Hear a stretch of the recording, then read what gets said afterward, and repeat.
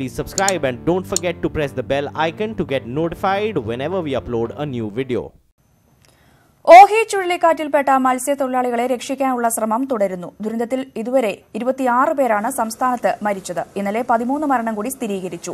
90ഓളം പേരെ ഇനിയും കണ്ടെത്താനായിട്ടില്ല. ഇവർക്കായി തെരച്ചിൽ തുടരുകയാണ്.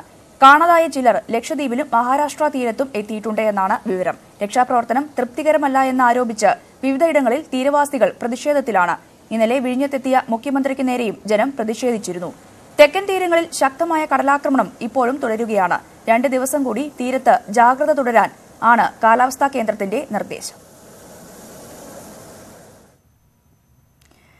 ചുഴലിക്കാറ്റ് നാശം വിതച്ച പ്രദേശങ്ങൾ സന്ദർശിക്കുന്നതിനും രക്ഷാപ്രവർത്തനങ്ങൾ വിലയിരുത്തുന്നതിനും കേന്ദ്ര പ്രതിരോധ മന്ത്രി നിർമ്മല സീതാരാമൻ കന്യാകുമാരിയിൽ. പ്രതിരോധ മന്ത്രി ഇന്ന് ദുരിതബാധിത പ്രദേശങ്ങൾ സന്ദർശിക്കും. രക്ഷാപ്രവർത്തനം ഊർജിതമായി തുടരുകയാണ് എന്ന് അവർ പറഞ്ഞു. 29-30 தேதிக்கு நம்ம கொடுத்த அலர்ட்டுக்கு அப்புறம் போனவங்க யாரு, அதே மாதிரி இப்ப இந்த கிராமங்கள்ல போய் பார்த்து பேசினப்போ அலர்ட்டுக்கு முன்னாடியே, அலர்ட்டுக்கு ரொம்ப நாள் முன்னாடியே, 10 நாள் முன்னாடி, 15 நாள் முன்னாடி ஆழ்கடல்ல ரொம்ப டீப்பா போறவங்க, அந்த அலர்ட்டுக்கு முன்னாடி போனவங்களும் இப்ப வரைக்கும் சில பேர் திரும்பி வரல. அதனால நம்மளுடைய தேடும் முயற்சி இப்போ நடந்துட்டு தான் இருக்கு. ഇന്ന് രാവിലെ തിരുവനന്തപുരത്ത് തിരിച്ചെത്തുന്ന പ്രതിരോധ മന്ത്രി വിഴിഞ്ഞം, പൂന്തുറ എന്നീ ദുരിതബാധിത പ്രദേശങ്ങൾ സന്ദർശിക്കുന്നുണ്ട്.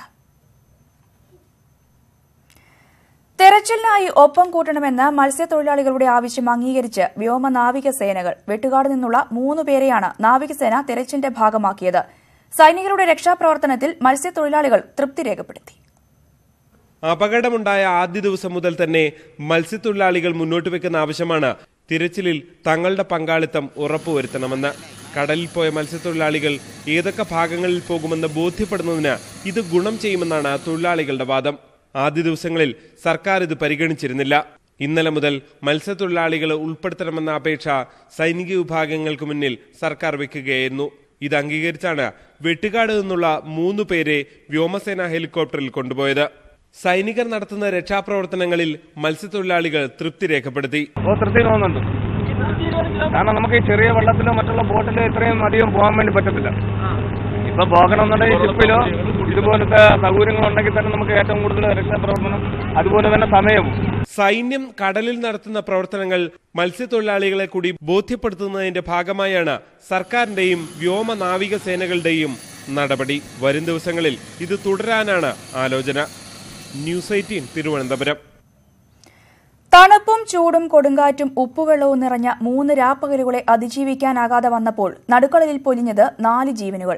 കൺമുന്നിൽ ജീവനറ്റ പ്രിയപ്പെട്ടവരെ കടലാഴങ്ങളിൽ ഉപേക്ഷിച്ചാണ് തമിഴ്നാട്ടുകാരനായ ആന്റണി ദാസ് ജീവിതത്തിന്റെ കരയിൽ തിരിച്ചെത്തിയത്.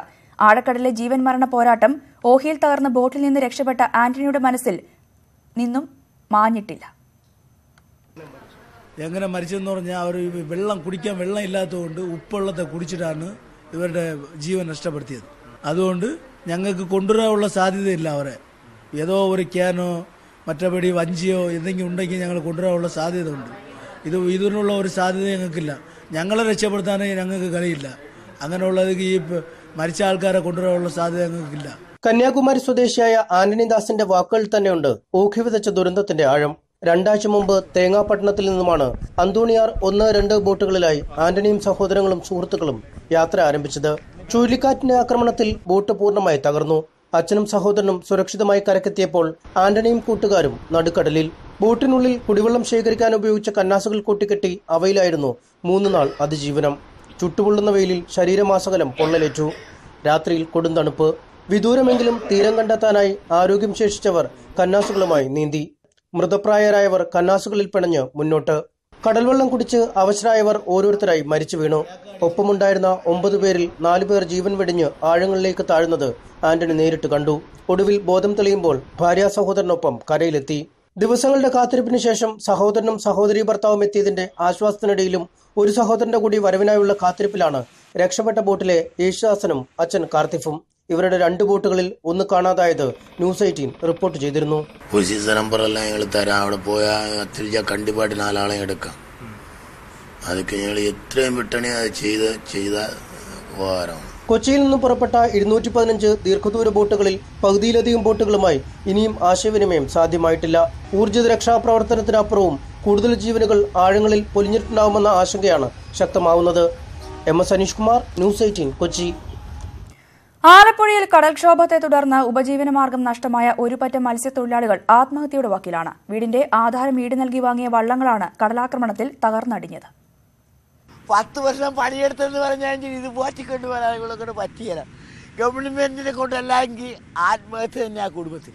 നനച്ചിരിക്കാതെ ആലപ്പുഴയുടെ തീരത്തെത്തിയ തിരമാലകൾ കവർന്നത് ഈ മത്സ്യത്തൊഴിലാളികളുടെ സ്വപ്നവും ജീവിതവുമാണ്. ഉപജീവനത്തിനായി കിടപ്പാടം പണയം വെച്ച് സ്വരുക്കൂട്ടിയ വള്ളവും വലയും കടൽ കവർന്നിരിക്കുന്നു. പട്ടിണിയുടെ മണമാണ് ഇവരുടെ കുടിലുകളിൽ ഇപ്പോൾ.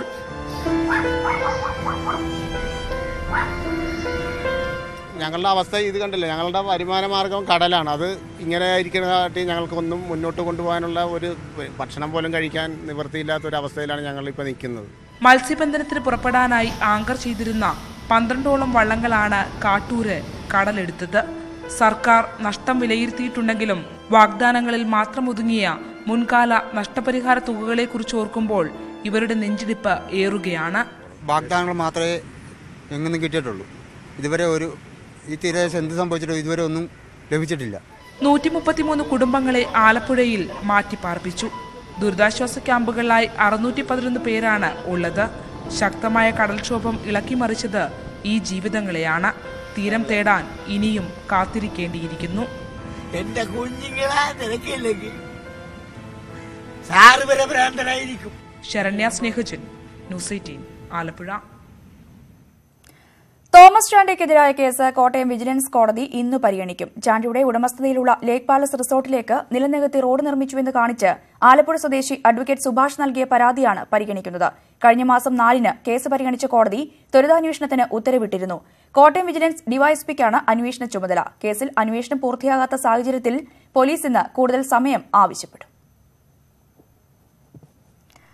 തോമസ് ചാണ്ടി കേസിലെ പരാമർശങ്ങളുടെ പശ്ചാത്തലത്തിൽ മുഖ്യമന്ത്രി സ്ഥാനത്ത് നിന്നും പിണറായി വിജയനെ ഒഴിവാക്കണമെന്നാവശ്യപ്പെട്ട് നൽകിയ ഹർജി ഇന്ന് ഹൈക്കോടതി പരിഗണിക്കും.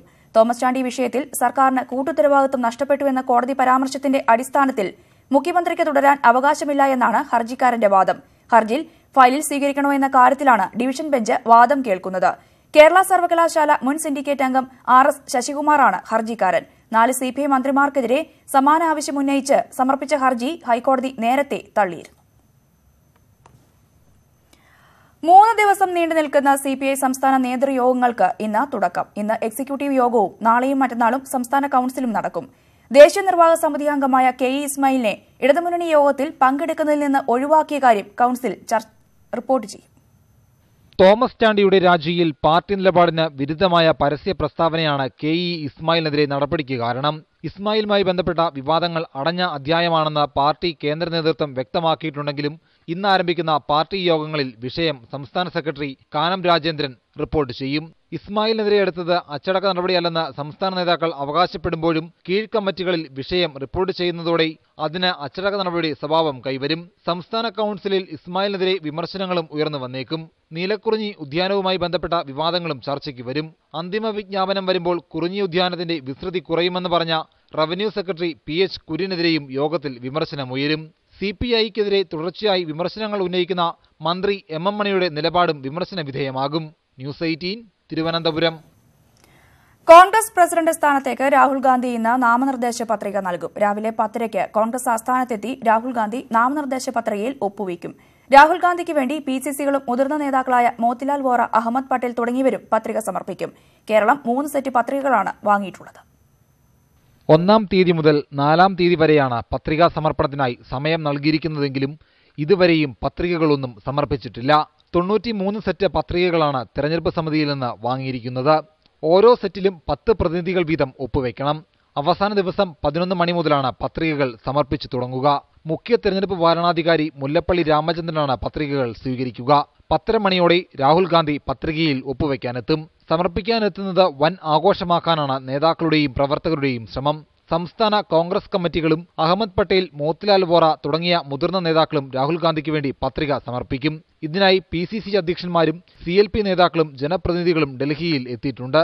കോൺഗ്രസ് പ്രസിഡന്റ് സ്ഥാനത്തേക്ക് മത്സരമുണ്ടാകില്ല എന്ന് തന്നെയാണ് കരുതപ്പെടുന്നത്. പത്രികാ സമർപ്പണം പൂർത്തിയാകുമ്പോൾ രാഹുൽ ഗാന്ധിയുടെ പത്രിക മാത്രമേ ഉണ്ടാകൂവെങ്കിലും ഉടൻ പ്രഖ്യാപനമുണ്ടാകില്ല. സൂക്ഷ്മ പരിശോധനയ്ക്ക് ശേഷം 11-ാം തീയതിയാകും പ്രഖ്യാപനം. AICC ആസ്ഥാനത്ത് സോണിയാഗാന്ധിയും മൻമോഹൻ സിംഗും അടക്കമുള്ള നേതാക്കളെയും പ്രവർത്തകരെയും പങ്കെടുപ്പിച്ചാണ് പ്രഖ്യാപനം നടത്തുക. ഗുജറാത്ത് തെരഞ്ഞെടുപ്പ് പ്രചരണം അവസാന ഘട്ടത്തിലായതിനാൽ രാഹുൽ ഗാന്ധിയുടെ സ്ഥാനാരോഹണം അംഗീകരിക്കുന്നതിനായുള്ള AICC സമ്മേളനം പുതുവർഷത്തിലാകും നടക്കുക. ന്യൂസ് 18 ഡൽഹി. കേന്ദ്ര സർക്കാർ കൊണ്ടുവന്ന പുതിയ ഹജ്ജ് നയം ഭേദഗതി ചെയ്യണമെന്നാവശ്യപ്പെട്ട് സംസ്ഥാന ഹജ്ജ് കമ്മിറ്റി നൽകിയ ഹർജി സുപ്രീംകോടതി ഇന്ന് പരിഗണിക്കും. കരിപ്പൂർ വിമാനത്താവളമടക്കം രാജ്യത്തെ 21 ഹജ്ജ് എംബാർക്കേഷൻ പോയിന്റുകളും നിലനിർത്തണം. 5 വർഷം തുടർച്ചയായി അപേക്ഷിച്ചവരെയും 70 വയസ്സ് കഴിഞ്ഞ തീർത്ഥാടകരെയും നറുക്കെടുപ്പില്ലാതെ തെരഞ്ഞെടുക്കുന്ന രീതി നിലനിർത്തണം. 80 വയസ്സ് കഴിഞ്ഞ തീർത്ഥാടകർക്ക് സഹായിയെ കൊണ്ടുപോകാമെന്ന നിർദ്ദേശവും ഹജ്ജ് നയത്തിൽ ഉൾപ്പെടുത്തണമെന്നാണ് ഹജ്ജ് കമ്മിറ്റിയുടെ ആവശ്യം. അപേക്ഷകരുടെ എണ്ണത്തിനനുസരിച്ച് ഹജ്ജുകാട്ട അനുവദിക്കണമെന്നും കമ്മിറ്റി ഹർജിയിൽ വ്യക്തമാക്കിയിട്ടുണ്ട്.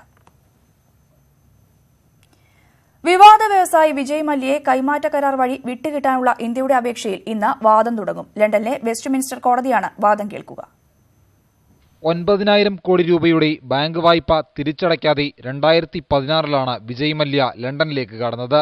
രാജ്യത്തെ 17 ബാങ്കുകളിൽ നിന്നും എടുത്ത 7,000 കോടി രൂപയുടെ വായ്പയും പലിശയും ഉൾപ്പെടുന്നതാണ് 9,000 കോടി. താൻ തെറ്റൊന്നും ചെയ്തിട്ടില്ലെന്നും ആരോപണങ്ങൾ കെട്ടിച്ചമച്ചതാണെന്നുമാണ് മല്യയുടെ വാദം. തട്ടിപ്പിനും കള്ളപ്പണക്കേസിലും സ്കോട്ട്ലൻഡ് യാർഡ് ഈ വർഷം ആദ്യം മല്യയെ അറസ്റ്റ് ചെയ്തെങ്കിലും ജാമ്യത്തുകയായ 5 കോടി രൂപ കെട്ടിവെച്ച് മല്യ പുറത്തിറങ്ങി. കോടതി വാദത്തിനിടെ ഇന്ത്യയിലെ ജയിലുകൾ സുരക്ഷിതമല്ലെന്നും മനുഷ്യാവകാശ ലംഘനങ്ങൾ പതിവാണെന്നുമുള്ള ആരോപണം മല്യ ഉന്നയിച്ചിരുന്നു.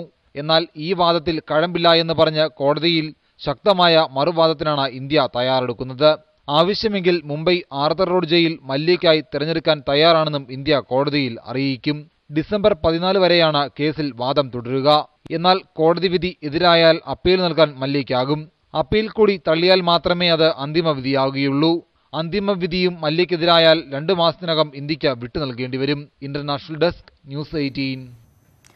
അഫ്ഗാനിസ്ഥാൻ രാഷ്ട്രീയ പാർട്ടിയുടെ റാലിക്കിടെ ചാവേർ നടത്തിയ സ്ഫോടനത്തിൽ 6 പേർ കൊല്ലപ്പെട്ടു, 13 പേർക്ക് പരിക്കേറ്റു. നഹങ്കാർ പ്രവിശ്യയിലെ ജലഹാബാദ് നഗരത്തിലാണ് സ്ഫോടനം. പ്രസിഡന്റ് അഷ്റഫ് ഗിനിക്ക് പിന്തുണ പ്രഖ്യാപിച്ച് റാലി നടത്തിയ ജനക്കൂട്ടത്തിനിടയിലേക്ക് മോട്ടോർ സൈക്കിൾ ഓടിച്ചുവന്നാണ് ചാവേർ സ്ഫോടനം നടത്തിയത്. ചോർന്നൊലിക്കുന്ന കുടിലിൽ നരകജീവിതം നയിച്ച അമ്മയ്ക്കും മകൾക്കും വീട് നിർമ്മിച്ചു നൽകി ബിനീഷ് കോടിയേരിയും സുഹൃത്തുക്കളും. പാലക്കാട് പുതുപരിയാരം സ്വദേശികളായ നസീബയ്ക്കും മകൾ ഐഷയ്ക്കുമാണ് ബിനീഷിന്റെ നേതൃത്വത്തിൽ സ്ഥലം വാങ്ങി വീട് നിർമ്മിച്ചു നൽകിയത്. 1.5 സെന്റ് സ്ഥലത്ത് ഇടിഞ്ഞു വീഴാറായ മൺകുടിലിൽ ഒരടച്ചുറപ്പുമില്ലാത്ത വീട്ടിലായിരുന്നു ഐഷയും ഉമ്മ നബീസയും കഴിഞ്ഞ ദിവസം വരെ നരകിച്ച് ജീവിച്ചത്. ആ ദുരിത ജീവിതത്തിന് അറുതി വന്നതിന്റെ ആശ്വാസത്തിലാണ് ഇപ്പോൾ ഇവർ. ഈ കുടുംബത്തിന്റെ ദുരിതം സാമൂഹ്യമാധ്യമങ്ങളിലൂടെ അറിഞ്ഞ ബിനീഷ് കോടിയേരിയും സുഹൃത്തുക്കളും നിർമ്മിച്ച വീട്ടിലേക്ക് ഐഷയും ഉമ്മ നബീസയും ഇന്നലെ താമസം മാറിയപ്പോൾ യാഥാർത്ഥ്യമായത് ഒരു നല്ല വീടെന്ന ഇവരുടെ സ്വപ്നമാണ്. പുതിയ വീട് വളരെ സന്തോഷമായി. ഞങ്ങൾ തീരെയില്ലാത്ത അവസ്ഥയിൽ ഇരുന്നതാണ്. ഞങ്ങൾ ആഗ്രഹിച്ചിട്ടേ ഇല്ലത്, ഇങ്ങനെയൊന്നും ആവും വിചാരിച്ചിട്ടില്ല മനസ്സിൽ. അങ്ങനെ ആയതിൽ വളരെ സന്തോഷമുണ്ട്. ഐഷയുടെ പിതാവ് വർഷങ്ങൾക്ക് മുമ്പ് നാട് വിട്ടുപോയതാണ്. ഉമ്മ നബീസയ്ക്ക് ആരോഗ്യ പ്രശ്നങ്ങളുമുണ്ട്. പട്ടിണി കിടക്കാതിരിക്കാൻ ഐഷ 10ാം ക്ലാസ്സിൽ പഠനം നിർത്തി ജോലിക്ക് പോയി തുടങ്ങി. ഇവരെ APL കാർഡിൽ ഉൾപ്പെടുത്തിയിരുന്നതിനാൽ മറ്റെല്ലാ ആനുകൂല്യങ്ങളും നിഷേധിക്കപ്പെട്ടിരുന്നു. അതുകൊണ്ട് തന്നെ തുച്ഛമായ കൂലി മാത്രം കിട്ടിയിരുന്ന ഐഷയ്ക്കും ഉമ്മ നബീസയ്ക്കും വീട് സ്വപ്നം മാത്രമായിരുന്നു. അങ്ങനെയാണ് ഇവരെക്കുറിച്ചുള്ള വാർത്ത ഒരു ഓൺലൈൻ മീഡിയ നൽകിയത്. ഇത് കണ്ട ബിനീഷ് കോടിയേരി ഇവർക്ക് വീട് നിർമ്മിച്ചു നൽകാൻ സന്നദ്ധനായി മുന്നോട്ട് വരികയായിരുന്നു.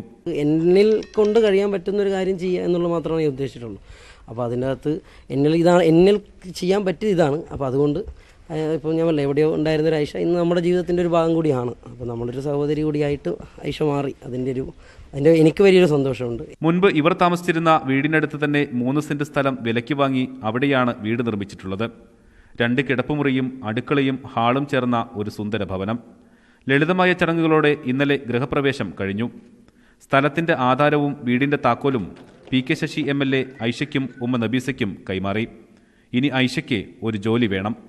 അതിനും സന്മനസ്സുള്ള ആരെങ്കിലും മുന്നോട്ട് വരുമെന്ന പ്രതീക്ഷയാണ് ഇവർക്ക്. ന്യൂസ് 18 പാലക്കാട്. ഇടുക്കിയിൽ വിവാദ നീലക്കുറിഞ്ഞി പൂക്കുമ്പോൾ നീലക്കുറിഞ്ഞിയെ ഓർമ്മിപ്പിച്ച് ചങ്ങനാശ്ശേരി മനക്കച്ചിറ പുത്തനാറ്റിൽ പോളകൾ പൂത്തുലഞ്ഞു. ചങ്ങനാശ്ശേരി ആലപ്പുഴ റൂട്ടിൽ സഞ്ചരിക്കുന്ന യാത്രക്കാർക്ക് കാഴ്ചയുടെ വസന്തമൊരുക്കുകയാണ് ഈ പൂക്കൾ. എന്നാൽ നാട്ടുകാർക്കിതൊരു ദുരിതക്കുറിഞ്ഞിയാണ്.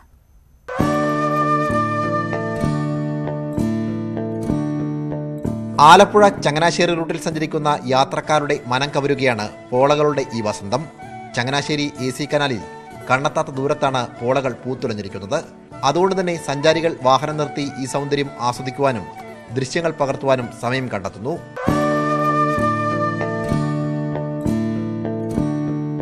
ദൂരദേശത്തു നിന്നും വന്നുപോകുന്നവർക്ക് ഇതൊരു നീലക്കുറിഞ്ഞിയാണെങ്കിൽ നാട്ടുകാർക്ക് ഇത് ദുരിതക്കുറിഞ്ഞിയാണ്.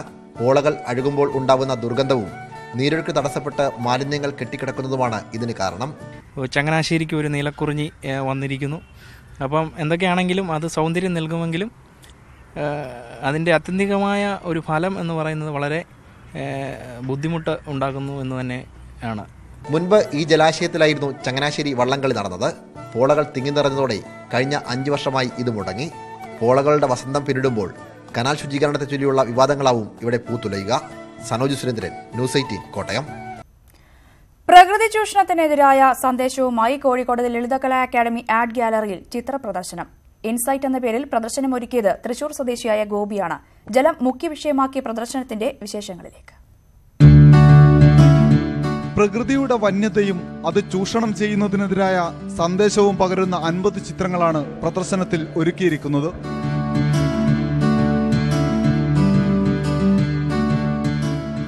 പുഴയും മഴയും കാടും പക്ഷികളുമെല്ലാമുണ്ട് ഗോപിയുടെ ചിത്രങ്ങളിൽ. സയൻസിൻ്റെ ടെക്നിക്കാണ്. വെള്ളത്തിൽ ഇനാമൽ പെയിൻറ്റ്, എണ്ണമയുള്ള പദാർത്ഥങ്ങൾ ഏച്ചു പോവില്ല എന്നുള്ള കുട്ടികൾക്കുള്ള തത്വം കാണിച്ചിട്ട് അതിൻ്റെ ഒരു ടെക്നിക്കിൽ കടലാസ് മുക്കിയെടുത്തിട്ടുള്ള കുറേ ചിത്രങ്ങളുണ്ട്. അത് ആനുകാലിക സംഭവങ്ങളുടെ ചിത്രങ്ങളാണ് അതിൽ കൂടുതൽ ഉൾപ്പെടുത്തിയിരിക്കുന്നത്. ഏതായാലും ഇതിൽ കാണുന്ന ചിത്രങ്ങൾ ജലത്തിൻ്റെ സൗന്ദര്യം ഒട്ടും തനിമ നഷ്ടപ്പെടാതെ, കാരണം ഇന്നത്തെ കാലത്ത് കാണുന്ന നമ്മുടെ പുഴകളും ഒക്കെ വറ്റി വരണ്ട് കിടക്കുന്ന ആ കാലഘട്ടത്തിൽ ഒരു വെള്ളത്തിൻ്റെ തുള്ളി ഒരു വെള്ളം കാണുമ്പോൾ ആ സൗന്ദര്യം ഞാൻ പകർത്തിയെടുത്തിരിക്കുകയാണ്. തൃശൂർ സ്വദേശിയായ ഗോപി റിട്ടയർഡ് അധ്യാപകനാണ്. കോഴിക്കോട് ലളിതകലാ അക്കാദമി ആർട്ട് ഗാലറിയിൽ നടന്ന ചിത്രങ്ങളുടെ പ്രദർശനം ഇന്നലെ അവസാനിച്ചു. News 18 ഐ ലീഗിലെ ആദ്യ ഹോം മത്സരത്തിനായി ഗോകുലം കേരള FC ഇന്ന് കളത്തിലിറങ്ങും. രാത്രി 8 മണിക്ക് കോഴിക്കോട് കോർപ്പറേഷൻ EMS സ്റ്റേഡിയത്തിൽ നടക്കുന്ന മത്സരത്തിൽ ചെന്നൈ സിറ്റി FC യാണ് ഗോകുലം നേരിടുക. ലീഗിലെ അരങ്ങേറ്റ മത്സരത്തിലെ പരാജയഭാരവും പേറിയാണ് ഗോകുലം കേരള FC ഇന്ന് കളത്തിലിറങ്ങുന്നത്. സ്വന്തം കാണികൾക്ക് മുന്നിൽ വെച്ച് വിജയപാതയിൽ കയറാനാവും ഗോകുലം കിടന്നു ശ്രമിക്കുക. ടീം വിജയപ്രതീക്ഷയിലാണെന്ന് ക്യാപ്റ്റൻ സുശാന്ത് മാത്യു വ്യക്തമാക്കി. എന്നാൽ ഗോകുലത്തിനെതിരെ മികച്ച മത്സരം കാഴ്ചവെക്കാൻ കഴിയുമെന്ന പ്രതീക്ഷയിലാണ് ചെന്നൈ ടീം. വിജയത്തിൽ കുറഞ്ഞൊന്നും ലക്ഷ്യമിടുന്നില്ലെന്ന് Chennai team assistant coach Rajesh. ISLന്റെ കാലത്ത് ഐ ലീഗ് കാണാനായി എത്ര പേർ കോഴിക്കോട്ടെ പുൽമൈതാനിലേക്ക് എത്തും എന്ന ചോദ്യത്തിനാണ് ഇനി മറുപടി ലഭിക്കേണ്ടത്. K. Anoop Das, News 18 Kozhikode. I ലീഗിൽ ആദ്യ ഹോം മത്സരത്തിനിറങ്ങുന്ന ഗോകുലം കേരള FC തികഞ്ഞ ആത്മവിശ്വാസത്തിലാണ്. ഞങ്ങളുടെ പ്രതിനിധി അനൂപ് ദാസ് ഗോകുലം FC ക്യാപ്റ്റൻ സുശാന്ത് മാത്യുവുമായി സംസാരിക്കുന്നു. ഐ ലീഗിൽ ഗോകുലം കേരള FC ചെന്നൈയിനെ നേരിടുമ്പോൾ പ്രധാനമായി 2 ചോദ്യങ്ങളാണ് നമുക്ക് മുന്നിലുള്ളത്. പരിശീലനം എവിടെ വരെ എത്തി, അതേപോലെ തന്നെ തയ്യാറെടുപ്പുകൾ എന്തൊക്കെയാണ്, പ്രതീക്ഷ എന്താണ്? ആ ചോദ്യങ്ങൾക്കുള്ള മറുപടി തരാനായി നമ്മോടൊപ്പം ചേരുന്നത് ടീമിന്റെ ക്യാപ്റ്റൻ സുശാന്ത് മാത്യു തന്നെയാണ്. അദ്ദേഹത്തെ സ്വാഗതം ചെയ്യാം. വിശേഷങ്ങളിലേക്ക് കടക്കാം. സ്വാഗതം. Thank you. നമ്മുടെ പ്രതീക്ഷകൾ എന്തൊക്കെയാണ്? പരിശീലനം എങ്ങനെ പൂർത്തീകരിക്കാൻ കഴിഞ്ഞു? പ്രതീക്ഷകൾ നല്ല പ്രതീക്ഷയുണ്ട്. കുറേ വർഷത്തിന് ശേഷം കേരളത്തിൽ നിന്ന് വീണ്ടും ഒരു I league team Gokulam Kerala FC വന്നിരിക്കുകയാണ്. അപ്പോൾ നമ്മളെ നാട്ടുകാരുടെ അല്ലെങ്കിൽ കേരളീയരുടെ മൊത്തത്തിലുള്ളൊരു പ്രതീക്ഷയുണ്ട്. ഈ ടീമിൽ ഒരുപാട് പേർക്ക് നമ്മളെ ലോക്കൽ ടാലൻ്റായിട്ട് കേരളത്തിലുള്ള ഒരുപാട് കളിക്കാർക്ക് ചാൻസ് കിട്ടേണ്ടതാണ്. നമ്മളെ ടീമിലുണ്ട് ഒരുപാട് ലോക്കൽ പ്ലേയേഴ്സ്, കേരളത്തിലുള്ള പ്ലേയേഴ്സ്. ബ്ലാസ്റ്റേഴ്സിനെ സമനിലയിൽ കുരുക്കിയ ടീമാണ്. ചെന്നൈനെ തോൽപ്പിക്കുന്നത് നമുക്ക് ഉറപ്പിക്കാമല്ലോ അല്ലേ? ഫുട്ബോളാണ്. ജയപരാജയങ്ങൾ കളിക്ക് ശേഷം മാത്രമേ പറയാൻ പറ്റുള്ളൂ. ഒന്നും പ്രഡിക്റ്റ് ചെയ്യാൻ പറ്റൂല. പക്ഷേ കോൺഫിഡൻസ് ഉണ്ട്, നമുക്ക് ജയിക്കാൻ പറ്റുമെന്നുള്ളൊരു വിശ്വാസമുണ്ട്. എല്ലാവരും നല്ല ആവേശത്തിലാണ്. First home മാച്ചാണ്. എല്ലാവരും ഫുൾ എഫേർട്ട് ഇട്ട് കളിക്കാൻ വേണ്ടിയിട്ട് നല്ല ട്രെയിനിങ് ആയിരുന്നു കോച്ചിൻ്റെ കഴിഞ്ഞ ദിവസങ്ങളിലൊക്കെ. എല്ലാവിധ ആശംസകളും. Thank you. ഗോകുലം കേരള FCക്കെതിരെ മികച്ച പോരാട്ടം നടത്താനാകുമെന്ന പ്രതീക്ഷയിലാണ് ചെന്നൈ ടീം. ടീമിന്റെ സാധ്യതകളെയും പ്രതീക്ഷകളെയും കുറിച്ച് team assistant coach Rajesh News 18 സംസാരിക്കുന്നു. ഐ ലീഗിൽ ഗോകുലം കേരള FCയും ചെന്നൈയും തമ്മിലുള്ള മത്സരം നടക്കാനിരിക്കുകയാണ്. നമ്മളിപ്പോൾ ഇപ്പോൾ ചേരുന്നത് ചെന്നൈ ടീമിന്റെ അസിസ്റ്റന്റ് കോച്ചാണ്. മലയാളിയാണ്. മുൻ സന്തോഷ് ട്രോഫി കേരളത്തിന് വേണ്ടിയും തമിഴ്നാടിന് വേണ്ടിയും കളിച്ച താരമാണ്. അദ്ദേഹം തമിഴ്നാടിന്റെ ക്യാപ്റ്റനുമായിരുന്നു. 2006 കേരളത്തിന് വേണ്ടി കളിച്ചത്. ഇപ്പോൾ ചെന്നൈ ടീമിന്റെ അസിസ്റ്റന്റ് കോച്ചാണ്. റെയിൽവേ ജോലി ചെയ്യുന്നു. ചെന്നൈ ടീം കേരളത്തിൽ വന്ന് കളിക്കുമ്പോൾ എന്തൊക്കെയാണ് സാധ്യതകൾ, എന്തൊക്കെയാണ് പരിമിതികൾ, നമുക്ക് അദ്ദേഹത്തോട് തന്നെ ചോദിച്ച് മനസ്സിലാക്കാം. നമസ്കാരം സാർ. കേരളത്തിൽ ഗോകുലം FC പുതിയ ടീമാണ്. പക്ഷേ അവരുടെ ഹോം ഗ്രൗണ്ടാണ് കോഴിക്കോട് കോർപ്പറേഷൻ സ്റ്റേഡിയം. അവിടെ വന്ന് അവർക്കെതിരെ കളിക്കുമ്പോൾ ചെന്നൈക്കുള്ള സാധ്യതകൾ എന്തൊക്കെയാണ്? അവരെ ഹോം മാച്ച് ആയതിനാൽ നമുക്ക് ഒത്തിരി ചാൻസ് കൂടുതലാണ്.